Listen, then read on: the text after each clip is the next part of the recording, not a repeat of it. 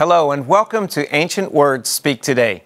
I'm Pastor Nathan Krause, and I invite you to join me as together we look into the pages of Scripture to discover how the Bible is still relevant to our lives and how these ancient words really do speak today.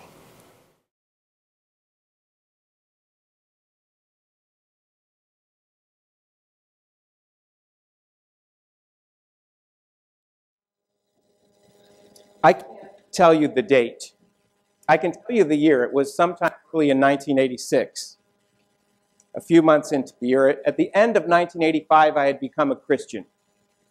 And I was 22 years old, and I felt impressed that I needed to do something now as a new Christian.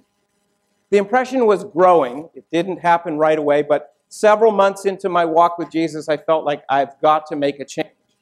And so I remember very clearly that evening when I knelt down on the floor in my bedroom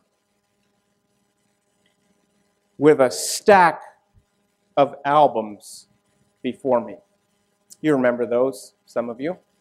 But I had invested quite a bit in rock and roll albums. And many of them actually were pressed on virgin vinyl, if any of you know what that is, you audiophiles from back in the 70s. And they were quite expensive. It's supposed to sound better. I'm not sure they did. But I invested quite a bit in this collection of music. And there I was kneeling before them in prayer and saying, Lord, I renounce the music and the lifestyle that I've lived associated with that music. I recognize, Lord Jesus, that it's not appropriate for me to keep these albums if I'm going to walk closely with you in complete and full surrender. And so one by one, I took each album out of its sleeve, broke it, and tossed it aside. A couple $1,000s worth of albums, I'm sure. Why would I do such a foolish thing? Well, that was the question my brothers asked.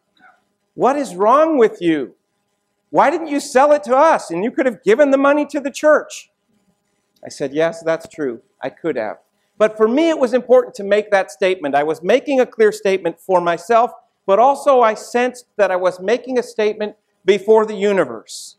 Because now I was consciously aware of an unseen battle that is raging on this planet. And I knew that by doing such, I was making a statement before all the players in the battle.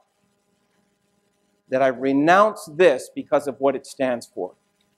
And I will not sell it and give the money to the church because I think it's important enough that I make this clear display.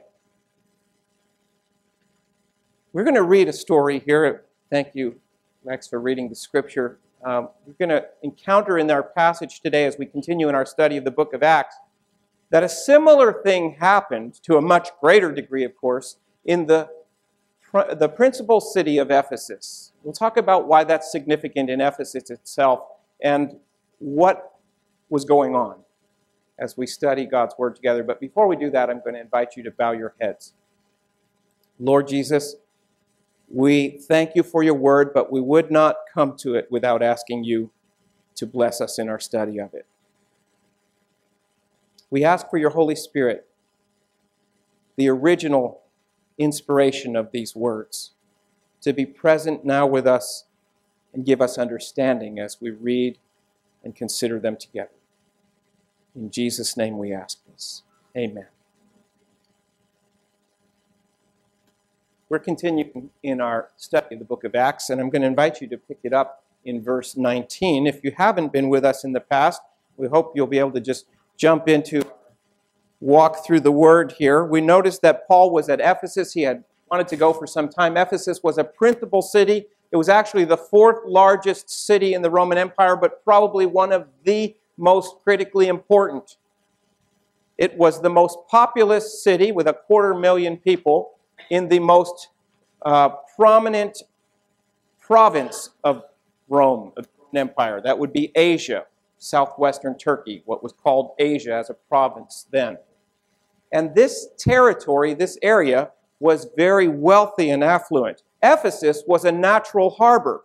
thereby bringing much trade and industry to its city. Because of that, it had wide-reaching influence throughout the Roman Empire, but especially throughout Asia, that province. And that's why Paul was so eager to go. Take a look then at verse 11. Now God worked unusual miracles by the hands of Paul. I'm reading King James Version today. God was the one who was working, you notice. It wasn't Paul. He was working through the hands of Paul. Paul had spent more time in Ephesus, by the way, than any other city in all of his missionary efforts. He was there for about 3 years.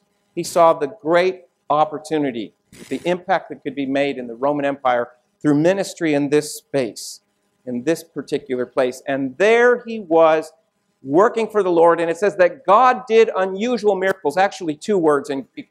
It says not ordinary. So perhaps instead of unusual, if you think of an English word that means not ordinary, what might you say? Extraordinary would be a very good translation there. He was doing extraordinary miracles through the hands of Paul. Paul's hands were not the source of the miracles. But because this man was committed to Jesus Christ and his work and his kingdom being advanced here on earth, incredible things were happening through his hands. God is looking for people like Paul today, that unusual or extraordinary things might be done through our hands because God is the source of the power behind them. Now, God worked unusual miracles by the hands of Paul so that even handkerchiefs, these would be, sorry to be so blunt, but literally they were his sweat rags while he worked as a leather worker, a tent maker. The handkerchiefs he would use while working, even the handkerchiefs or aprons, literally the word is belt, so it would mean anything attached to his body, maybe a cloth here at the belt to wipe his hands during his work. Handkerchiefs or aprons were brought from his body to the sick. And that word literally is not body, but skin. In other words, what is being communicated here is that these were items which were in contact with Paul's skin. That's significant, and we'll talk about why. Those things that were brought to the sick, and then the diseases left them, and the evil spirits went out of them. Sounds like magic, doesn't it? Well, Ephesus was known for its belief in magic and its many magical spells and incantations. As a matter of fact, in the ancient world, Ephesus had something called the Ephesus letters. They were referred to all out throughout the ancient world as the Ephesus letters. They were magical formulas, incantations, and spells. Ephesus was this incredible place which had a magical allure about it. By the way, I didn't mention earlier that Ephesus housed the temple of Artemis, one of the 7 wonders of the ancient world. And it had these wealthy homes. They haven't been able to finish nearly any of the excavation in the Jewish section of the town yet. But they're still working year by year on excavations in Ephesus. They have found these homes that are 3 stories high with a courtyard in the center and colonnades reaching to the 3rd floor. These are wealthy people, but they're deeply steeped in superstitious belief. And so in their superstitious belief, some of these people who were interested in Paul's message but perhaps not fully converted Christians must have believed there was some kind of magic in those items that were touching his body, because that was what they believed in their other magical superstitious practices.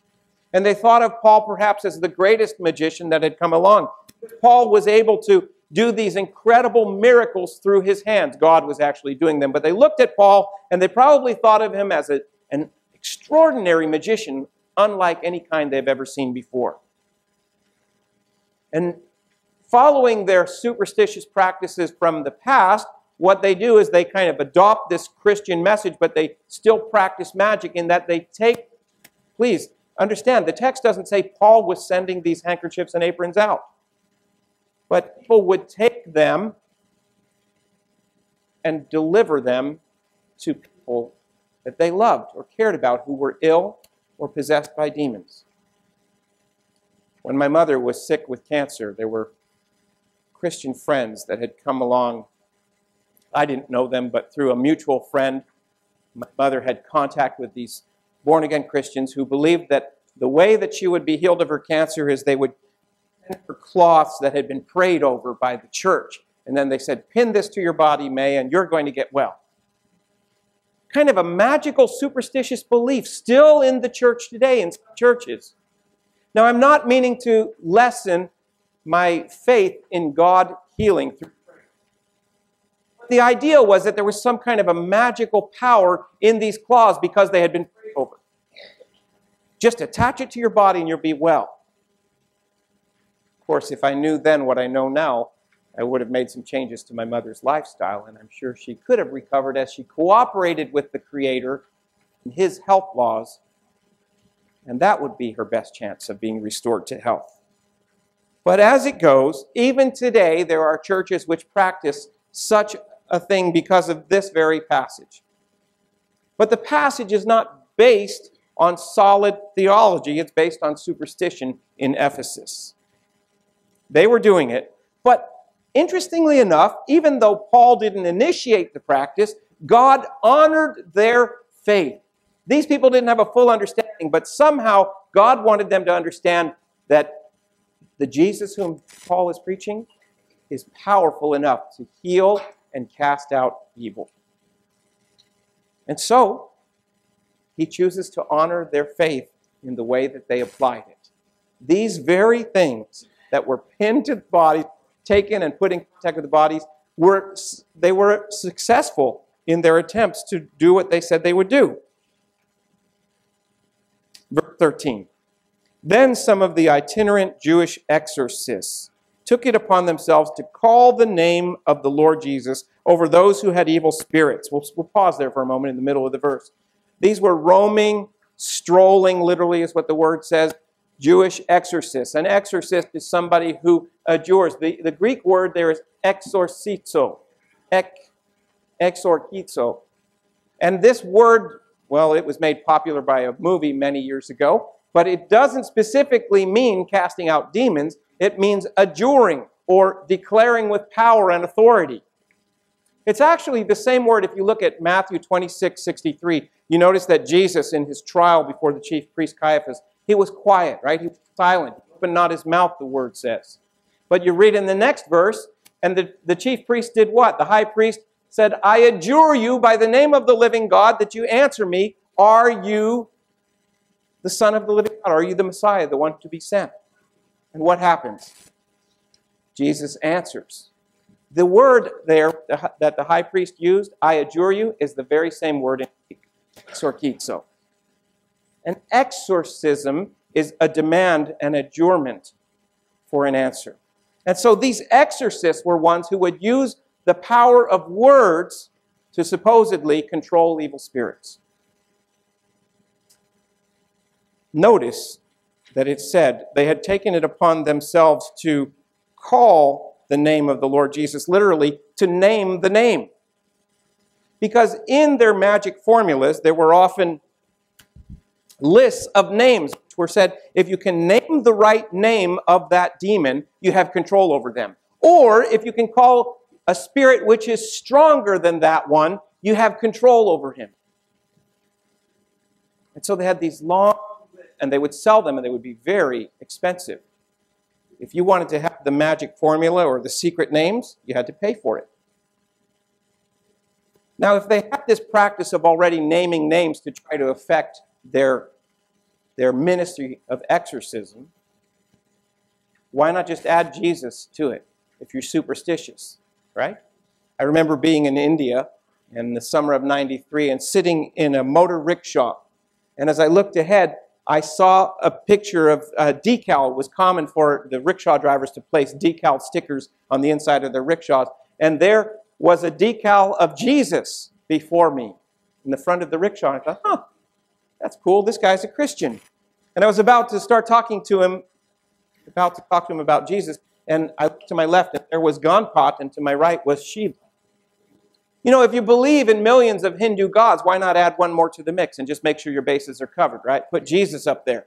Well, that's what these Jewish exorcists were doing, traveling around and just calling the name of Jesus. Not calling on the name of Jesus, but literally it says naming the name of Jesus, as if there were some power in the name and they could use it for their own desires. You see, they were making a living at this. They were getting wealthy. As a matter of fact, you might think, well, the Jews were very strict about worshiping God properly. Just like in the Christian world today, you have Christians who are driven by profit or fame. In those days, in the ancient world, there were a lot of Jews who were involved in magic. The texts that have been discovered and preserved through the years of Jewish magicians are quite prominent. There are quite a few of them. So, people often believed, because the Jews claimed that they had a connection to the supreme God, that they would be the best magicians. And others saw opportunity then. I can be a Jewish exorcist and get paid quite a bit of money for my work. Just like today you might say, this superstitious stuff sounds strange, but if you're like me, and I don't mean to offend anybody, much of what happens in today's Christian healing ministries that you might witness even on TV seems superstitious and phony to me. And in reality, many of those healing ministers have been exposed for what they are. One of them, the story was told of how he would send teams, if he's coming to town and people would sign up for the evangelistic crusade or the healing crusade, and they'd say, we're going to be a part of this. Well, they would send teams out to visit those that were planning to attend. And once they get into the home, they'd ask a lot of questions. And they'd notice pictures on the wall of family members and so forth. And they would take good notes, and then they would put those notes with the name. And the evangelist who's doing the healing on stage has an earplug here, and he's listening to what's being read on the notes from someone backstage. And he says, I'm getting an impression that you have 3 children in your family, 2 daughters and a son. And they're like, wow, I never told him that. How does he know? And one of them is struggling with an illness. Yes, it's true. And I think it's cancer. Yes. How does he know all that? Well, because his team had been to your home a month before you showed up here. This has been exposed. It's wrong and it's rotten to take the name of Jesus and use it for your own glory, fame, and wealth. But that's exactly what these people were trying to do, these Jewish exorcists in Ephesus in Paul's day.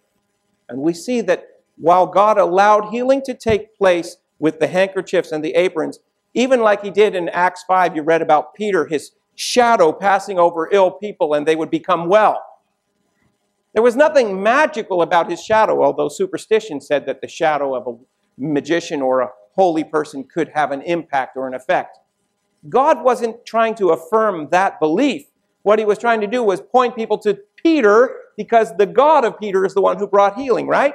And in this instance, he's trying to point them to Paul. It's not the magic in the handkerchiefs, these sweat rags, or these dirty aprons, work cloths.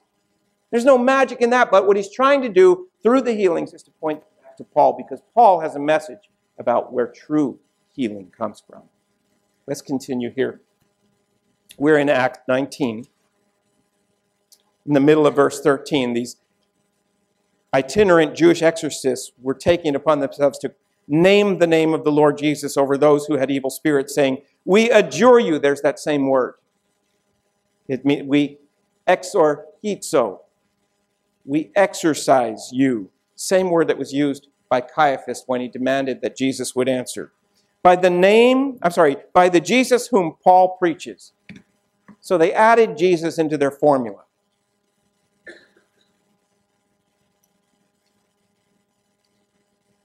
Paul was quite aware, of course, of what was going on with the magicians in Ephesus.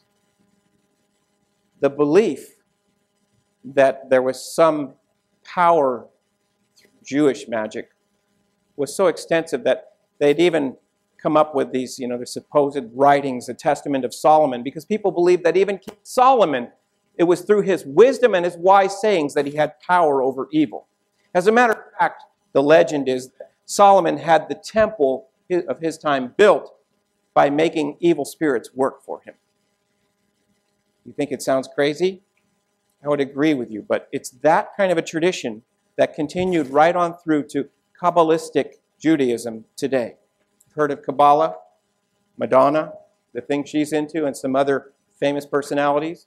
It all stems right back to that, this magical, mystical mix of religion and magic. Paul was aware of that. Look at Ephesians 1:21, because later he would write a letter to the Ephesians.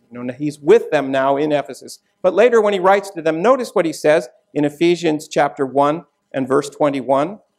He's speaking about Jesus prior to this being seated at the right hand in heavenly places. It says, far above all principality and power. Obviously a spiritual war is going on, and he's referencing that. And might and dominion. And every name that is named. Because in Ephesus, that's what they did. They named names to try to control spirits.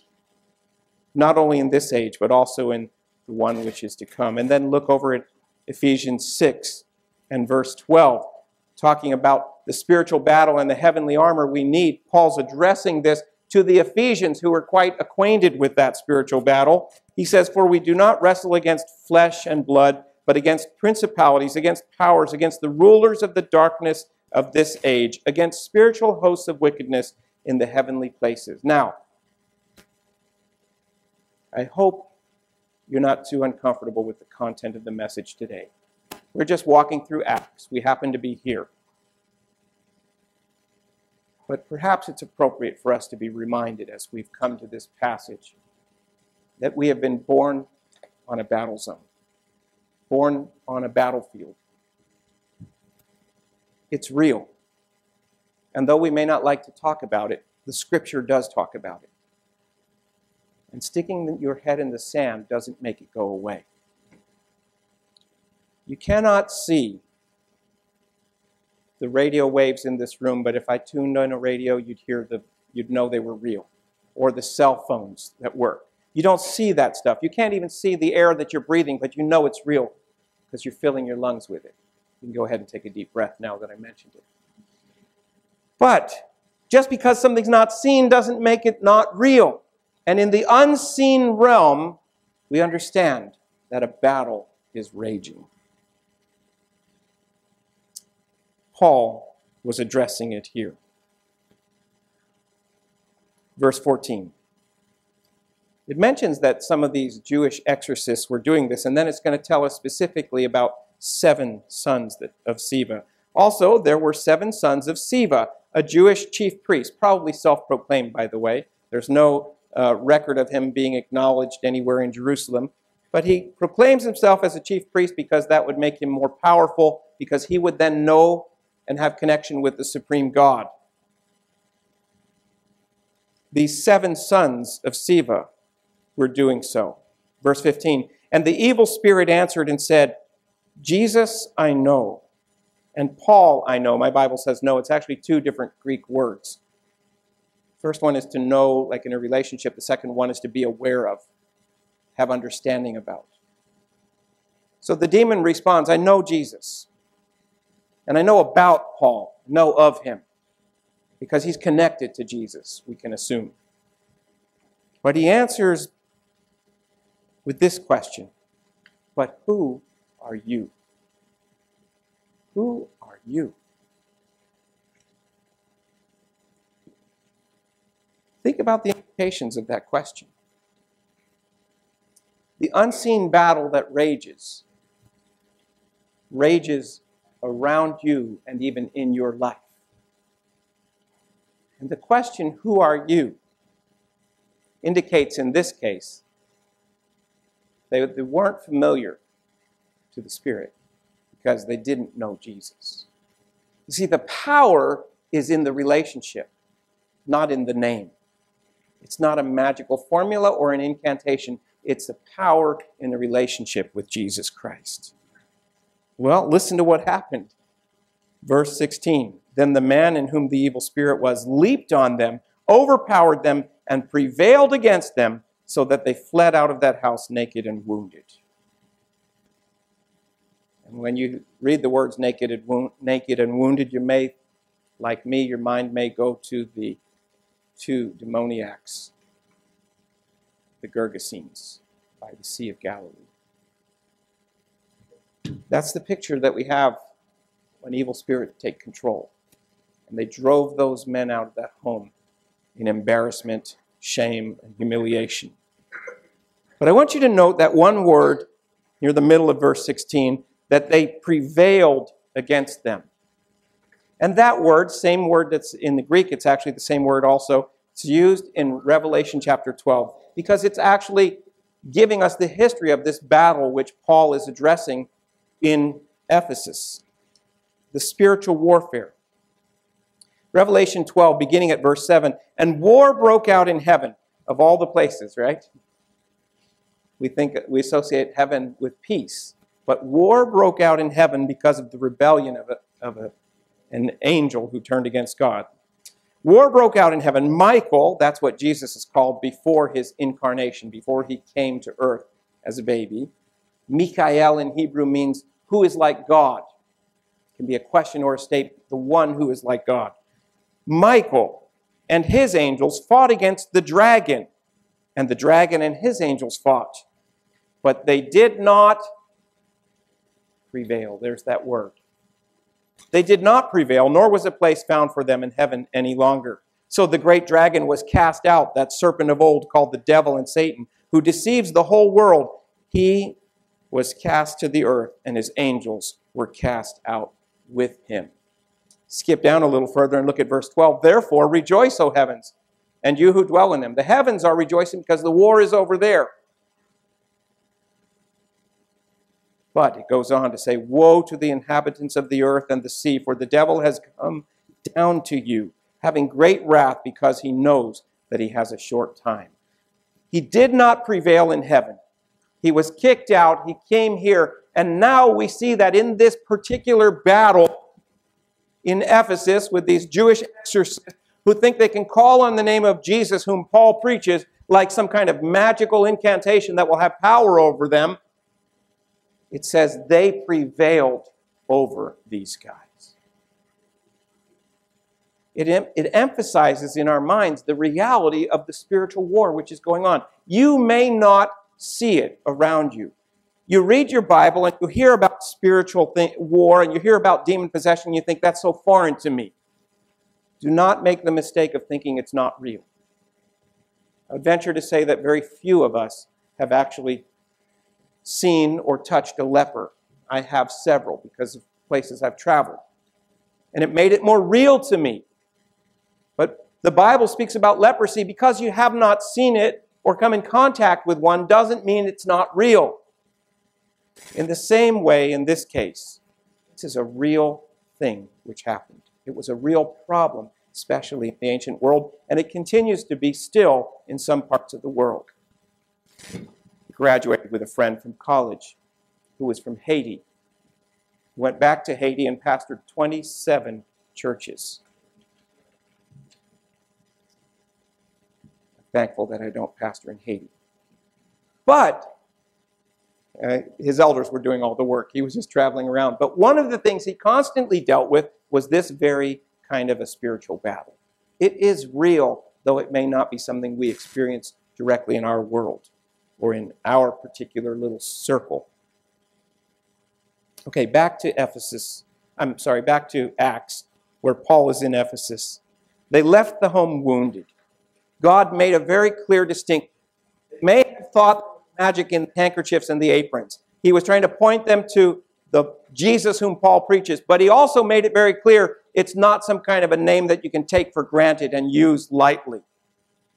It made it clear that the simple, humble leather worker was more effective in this ministry of exorcism of evil spirits than were the supposed professionals.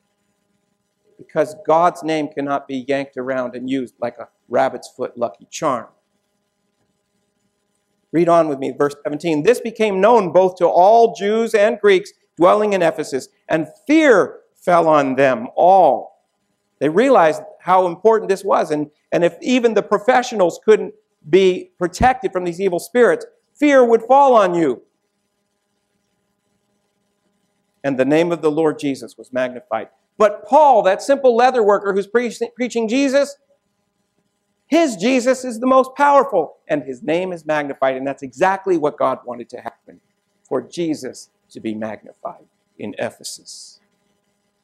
Read on with me in verse 18. And many who had believed came confessing and telling their deeds. They were believers. They'd listened to Paul's message, but they hadn't completely made the transition. They were still mixed up in their magical, superstitious world. Kind of like me coming to Jesus as a Christian, but still listening to that music that was so against everything he stood for. And I realized I've got to make this change. Do you also know that for the first 6 months of my walk with Jesus and as a member of the church, I continued to also engage in my activities and meetings in a New Age cult, which I had been involved with for 3 years. I continued for 6 months doing both because I didn't see the incongruity of it. I didn't think they were incompatible. I didn't think I was in a cult. I was just in this great movement, and everybody should know about it. And I would try to bring my friends from church into it. And I tried to bring my friends from the cult into church. I just thought we could all be in harmony in one big happy family. God made it very clear to me, thankfully. Took 6 months to get through this thick skull, but he made it clear through a friend that I'm thankful he sent to me. Made it clear that the two were not compatible. As a matter of fact, John and I, he used to be a student in my karate school, and I was telling him about Jesus, and he was interested. And we walked into a Christian bookstore in Allentown, Pennsylvania together, and he had been bugging me to get out of this thing. He thought it was best. And as we walked in the door, there was a book on cults. And it listed all the typical ones you might expect. And I laughed at it. I said, hey, John, check it out. Maybe this is in there, because I didn't believe it would be. But he'd been bugging me to get out. I said, pick it. So he picks it up, and he looks at it, and it's listed. He bought the book, and I thought, oh, boy, he's going to try to use this against me, and now he's got more ammunition. We walked out of the store, and he handed the book to me. He said, I bought this for you. So I read the chapter on Est. And God made it very clear to me that I cannot be a Christian and continue in that lifestyle as well. So these believers in Ephesus, apparently, they've accepted the preaching of Paul. They believe that Jesus is the powerful God that he said, but they haven't completely made a break with their old lifestyle. They're still doing some things that they shouldn't be doing. Maybe somebody here can relate to that today. I don't know. But you come to Jesus, and you don't make a clean break with that which you know you need to leave behind when you come to Jesus. That's the place that these guys were in. These ladies.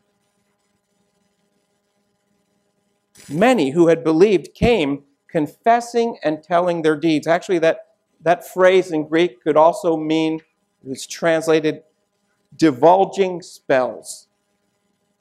Telling their deeds, divulging spells. You know what that means? Revealing the secret spells that were used to attract someone of the opposite sex, or attract wealth, or place a curse over an enemy, or any of the other things that they did, bring protection or prosperity and work, like your little amulet saint on the dashboard of your car or swinging from the mirror, whatever people do today. It was that kind of a thing, and they realized we've got to make a clean break from that, and they confessed, but they divulged the spells, which actually meant that they rendered them powerless, because these were secrets that only certain people were supposed to know who paid for the secret. Also, many of those who had practiced magic brought their books together, literally scrolls, brought them together and burned them in the sight of all, which was a way of saying I renounce something. And they counted up the value of them, and it totaled 50,000 pieces of silver, literally 10,000. A myriad is 10,000. So it adds up to 50,000 pieces of silver. How much is that? Well, 1 drachma, 1 piece of silver, would be the average laborer's work day. So let's say today, let's say that a laborer today, just for simplicity's sake, we'll say maybe they earn about $12 an hour. Good hard labor. That's low. And an 8-hour day, that's $96. Or maybe they're working for $10 an hour and a long hour day. Let's say it's roughly $100 per day. Well, 50,000 times 100 equals what? You mathematicians? 5 million. So this would be the equivalent of about $5 million today. It would be like 150 men working for an entire year and pooling all their income together. Stack it up. Now, the next time you have a bonfire, I'd like you to consider burning $5 million in that bonfire. This is no small thing. This was for me to burn $1,000 or $2,000 worth of albums, whatever it was, to break it up and toss it away to make my statement, that's nothing compared to what was happening here. An entire city, a community of believers in the city were saying, we realize that we've been playing around with Jesus, but we haven't made a complete commitment to him. We've seen by the events that God orchestrated in our city that we cannot continue to do that. We don't take the name of Jesus lightly anymore. That there's a spiritual war going on. We're in the thick of it, and I'm ready to get serious about which side I'm on. I am drawing battle lines. And they made that conscious decision, brought these wealthy items. They could have sold them, and given the money to the fledgling church that was just beginning to be birthed in Ephesus. Wouldn't that have made more sense? No, they had to make it clear, we renounce that lifestyle, we are done with it, and we have no confidence in it. And as a matter of fact, we want to do war against it. And so they bring these things together, and they have a giant bonfire out in the open square. The battle is real. And the battle was raging right there in Ephesus about 2,000 years ago. And God called his people to make a clear choice.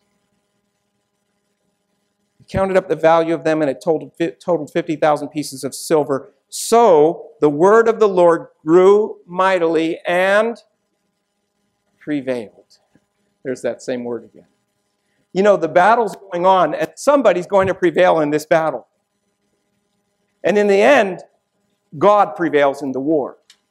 I love that story in the book of Revelation. Some seminary students were saying, I don't know how we can understand this book, but we're going to class, and they're shooting hoops in the gym after class one evening, and as they're shooting hoops, they're talking and say, I don't get it. They're all in the same class together on the book of Revelation.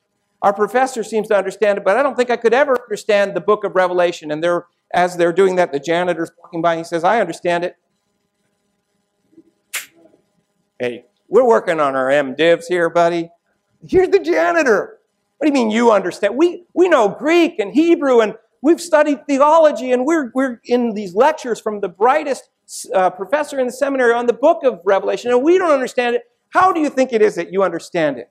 Tell us then, if you think you know. Tell us about the book of Revelation. He says it's simple. God wins. So if you don't understand anything else about the book of Revelation, please understand that in this spiritual battle, God wins. Now, battle lines are being drawn up. Do you want to be a winner or a loser? You want to be on the winning? If you know which side wins, why not join the winning team? I loved it when we were in Fiji. My wife and I went to Fiji in 98 and 99 mission trips that I led groups over there. We did some fantastic things. It was wonderful. And Fiji, they have the reputation of being the friendliest people on earth. I think they work extra hard to give that impression because their history is that they were headhunters and cannibals. But they really are a friendly lot. But they taught us a song while we were over there. You know what it was? Jesus is the winner man, the winner man, the winner man. My kids and I sing it sometimes at home. And it goes on to say, Satan is the loser man. The loser man, the loser man. I don't want to be no loser man. I want to be a winner man, a winner man. win a man all the time. You know who's the winner and you know who's the loser in this spiritual war. Get serious. Get on the right side. You can't be playing around on the battlefield.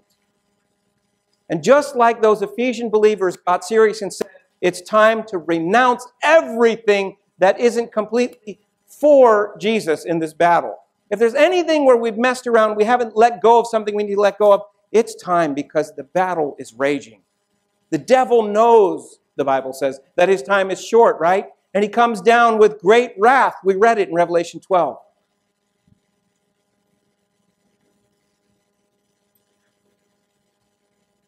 Now, I could tell you stories related to this, but given the audience we have today, I won't do it. Personal experiences and personal stories of friends of mine who've been on the front lines of this battle. And it's not imaginary at all. It's very real. But I don't think you need to hear those stories in order to be convinced that we need to wholeheartedly give ourselves to Jesus Christ every moment of every day. So I want to invite you to do that. You know, many times I'll share a message, wrap it up, and as I'm shaking your hands on the way out, people say to me, Pastor, I was moved today. I was ready to jump up out of my seat if you had just made the call. But you never make the call. Okay, I'm not big into altar calls. I don't want to twist people's arms, but I would like to invite you right now to make a decision, to throw yourself completely on the side of Jesus Christ in this spiritual battle. And for some of us, that might mean changing a few things in our lives. It might mean changing what we're watching on TV, or where we're going on the internet, or what we're listening to in the music, or the games we play on the computer, or the associations we've been keeping. I don't know, but I'm sure that by now the Holy Spirit's impressing your mind. There's something maybe that needs to change in your life. And I just want to invite you to take a stand for Jesus today. I'm not asking you to stand up. I'm asking you to take a stand by making a decision right here, right now. God knows what's going on in your heart and in your mind.